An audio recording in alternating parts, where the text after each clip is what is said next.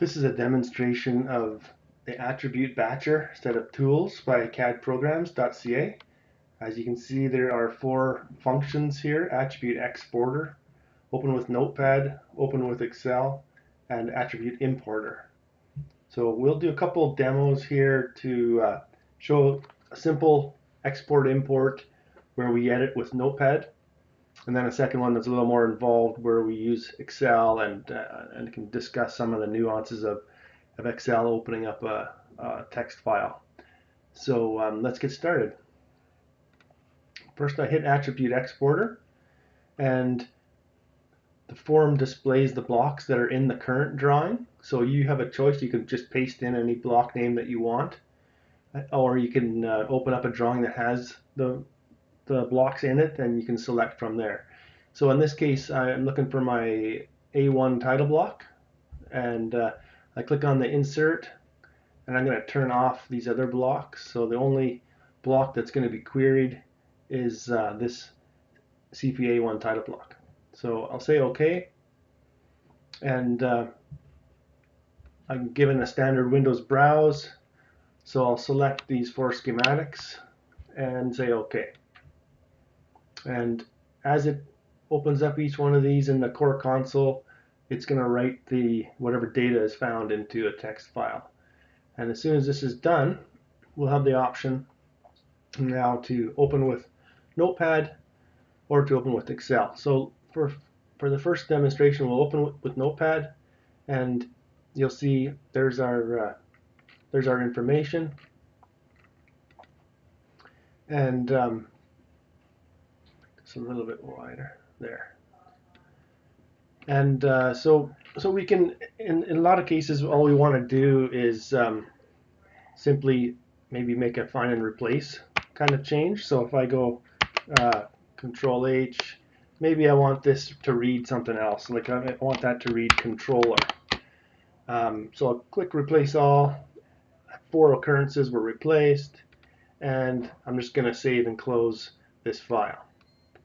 Now, it should be noted here that we've only changed 4 lines, so we could delete all the other lines and just simply execute the import with the lines that are changed, but it doesn't matter. For the case of this demo, I'll just leave it as is. So save, close, and I'm going to hit Attribute Importer. Now, the first question that I'm presented with is proceed with attribute importation, yes or no. So I'll click yes, and then it asks me proceed with text file corrections. And since I didn't open this in Excel, there are no corrections required, so I'm going to say no to that. And it instantly fires up the core console and does the importation. So now it's done. I'm going to fire up one of these drawings, and we'll show you that the title block should read controller instead of control. So there's a simple example of find and replace using the data that was in just Notepad editing. So now we'll do the same. Let's do the same example, but this time we're going to use Excel. So even though I don't need to re-export this because that's still sitting there on that text file, I'm going to do it again just for the sake of demonstration. So I'll hit export again. It remembered the last state that I was in, so CPA1 title block is still ready to go. So I hit OK. I'll select the same 4 schematics, push out this data, and now once this 4th drawing is exported, I'll hit open with Excel, and we'll see that same data again.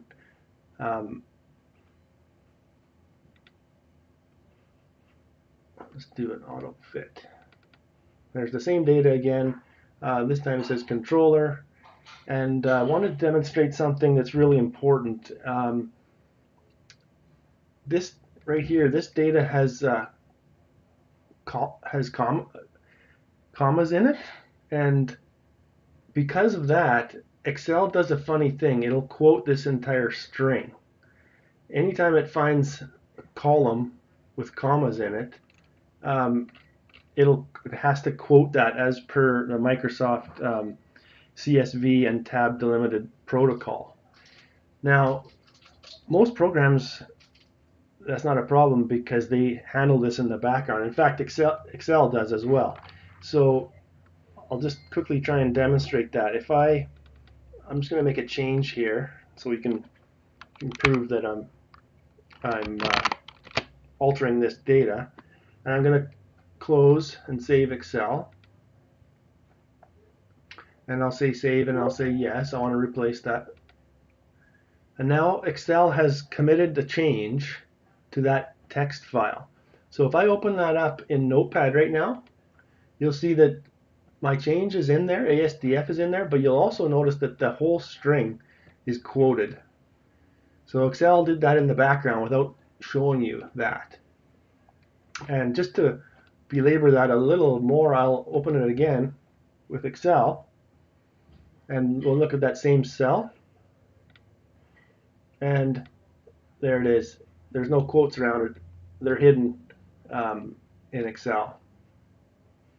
So what that means is when you're using Excel to manipulate your data, if you do have either single quotes or commas inside of your data, you will need to enable that Excel fix correction. So I don't need to save this one. I'm going to go ahead and hit import Excel, and it asks me proceed with attribute importation. Yes. And this time I'm going to say yes to the text file correction so that I don't have a quoted string in my title block.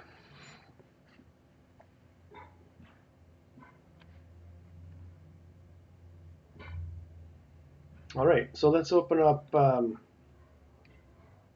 don't know if that was drawing 1 or 2.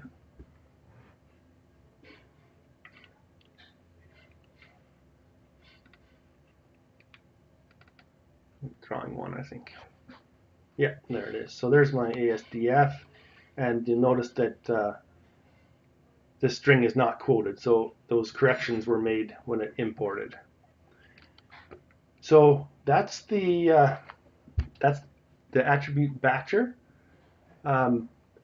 The last button here that we hadn't talked about is just the help file. If I click on that, it'll bring up your browser and just display the help for this set of commands.